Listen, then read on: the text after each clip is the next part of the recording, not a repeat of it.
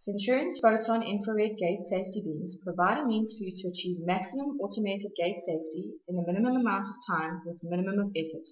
In this demonstration, we'll be showing you just how quick and easy it is to get a set up and running.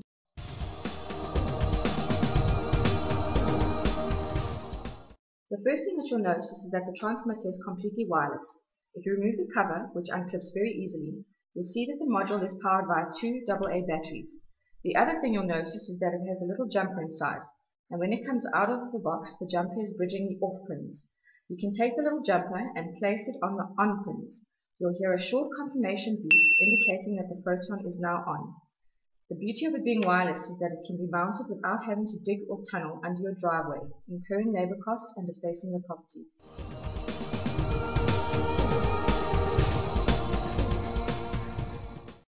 The receiver, which is this module over here, will be mounted on the side of the driveway closest to the gate motor and is simply wired to the operator's controller. The first thing that you'll notice when you open the receiver cover is that it has a little white push button. The push button is used to put the unit into installer mode and also to reset the battery low condition state.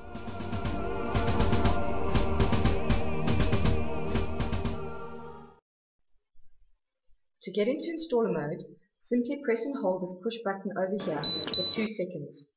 And note that this is done on the receiver side, as this is the side that needs to align. The 2 beeps you just heard means that the unit is now in installer mode. Also notice that the LED over here has just come on.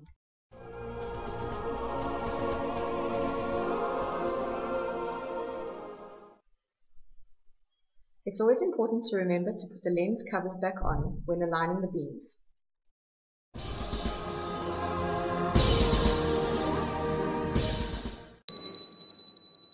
Another great feature of Photon is how much freedom of movement it gives you, not only due to there being no restrictive wiring on the transmitter side, but also because it casts such a wide beam. What you're hearing now is the 4 kHz tone from the receiver telling us that we have alignment. Just have a look at how much we can actually move the transmitter before we lose alignment.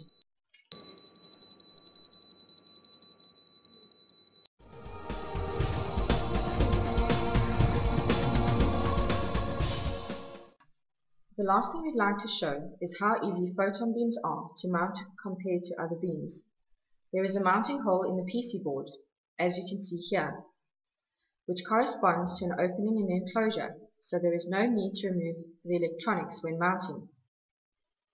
Simply place the screw into the hole and mount the unit.